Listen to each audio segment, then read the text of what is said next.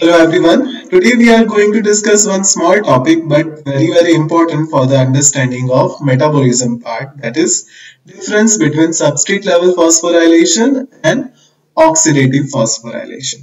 So let's start.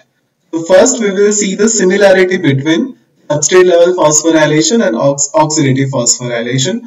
The similarity between substrate level phosphorylation and oxidative phosphorylation is both of them are related to the generating ATP. Means both of them are related to the synthesis of energy. That is the similarity. And this is the only one similarity. Now we will see what are the various differences between substrate level and oxidative phosphorylation. The first difference is related to the definition. Definition of substrate level phosphorylation is it involves the transfer of phosphate group from substrate to ADP.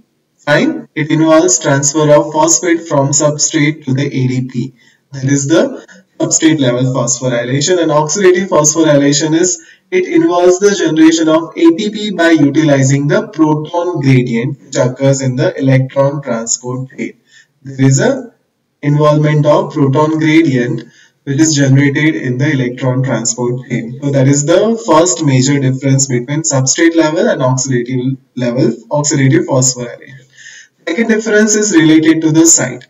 The substrate level phosphorylation can occur in mitochondrial matrix as well as in the cytoplasm. It can occur in the mitochondrial matrix as well as in the cytoplasm, while oxidative phosphorylation it occurs in inner mitochondrial membrane. It occurs in the inner mitochondrial membrane because that is the location of ETC, that is electron transport chain. That's why it occurs in the inner mitochondrial membrane. Third difference is related to the pathway. The pathway which utilizes the substrate level phosphorylation, examples are glycolysis and Krebs cycles. We will see the example of enzyme as well, that will be seen in the next slide. So pathway related to the substrate level phosphorylation are glycolysis and Krebs cycle, and the oxidative phosphorylation, as we all know, that is complex 5, that is ATP synthase complex of electron transport chain. So that is the third difference. Fourth difference is source of energy. So the source of energy is generated in the reaction itself in the substrate level phosphorylation. It is generated in the reaction itself. While in the oxidative phosphorylation, the energy is generated during the proton transport. And it is generated during the proton transport. So that is the fourth difference. Fifth difference is related to the ATP generation. Now the ATP which is synthesized at the end of the substrate level phosphorylation is very few as compared to the oxidative phosphorylation. More amount of ATPs are generated comparable to that of substrate level phosphorylation.